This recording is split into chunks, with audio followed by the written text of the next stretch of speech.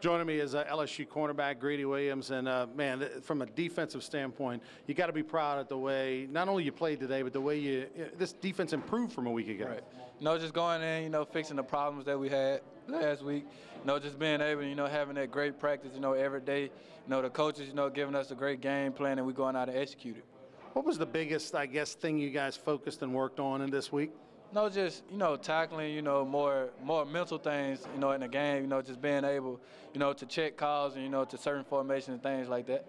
It really seemed like, from a run standpoint, you guys focus on, we got to shut down the run because, Georgia came in here averaging over 200 yards a game, and you guys held them in check.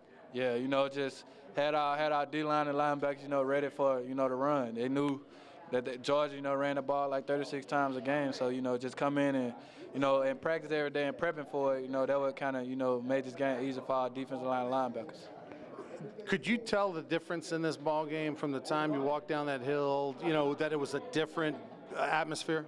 Oh, yeah, no doubt. Death Valley, we had a saying, we want to shake Death Valley. And, I think, our fans came out and, did the, one of the best jobs, our fan base could ever do. So, thankful to the Tiger fans and everybody that came out and supported us.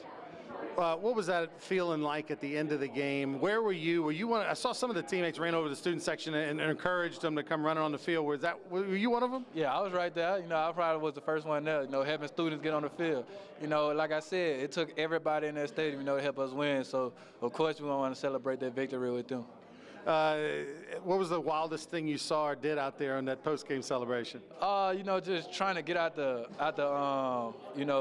pack. I was kind of stuck for a minute, as far as, taking pictures, people giving me hugs. But, like I said, I'd rather celebrate my victory with the people, who came in and helped us win this game. All right, well, enjoy it. Maybe a little more than 24 hours on this one, and then you got Mississippi State next week. Right. We ready. All right, Greedy, good luck, and let's go back to the studio.